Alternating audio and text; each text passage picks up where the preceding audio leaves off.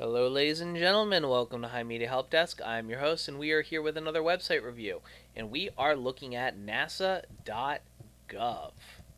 So, to start, I want to note that despite them not striking a balance between spacing and lack thereof, meaning they have an obscene amount of just everything just clustered together and it's just on top of each other, which is not good, but it's not as bad as it could be, i.e., having nothing at all. The biggest problem with this site is it's almost done. Do you know what it's missing? Watch this.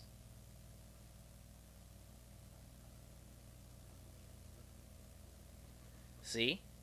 Because if you look, there's no animation, there's no change. It's the same thing with this. There's no fade in or out.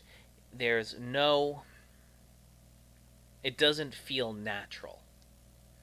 Not only that, when you hover over their different blog posts, and I could critique some of their featured image choices, but that's neither here nor there. The problem is, what should happen is one of these should possibly like go up a pixel or two when you select them, or and go back down, or they should slightly expand a pixel or go back. Just things that register to your eye in a pleasing manner that you're selecting this. And what I also don't is also not good is they have it's a glorified blog page. This is the National Aerospace Administration. They sent people to the moon. They can build a competent website. I will say this website is a lot more competent than some other government websites I've seen. But I mean, even the Army, the Marines, the Air Force, their websites, even though 4 years ago they were a disaster, they're now in line with modern design philosophy. And NASA, for some reason, is still kind of lagging behind, and that's not what our tax dollars are for. We expect a certain level of polish by people we pay lots of money to.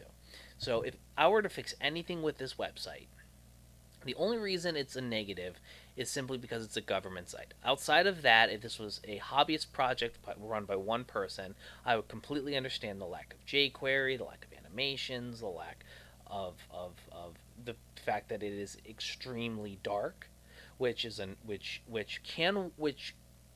very hard to pull off. They did it well enough, but I have concern whenever they say have a black background here. It's not great.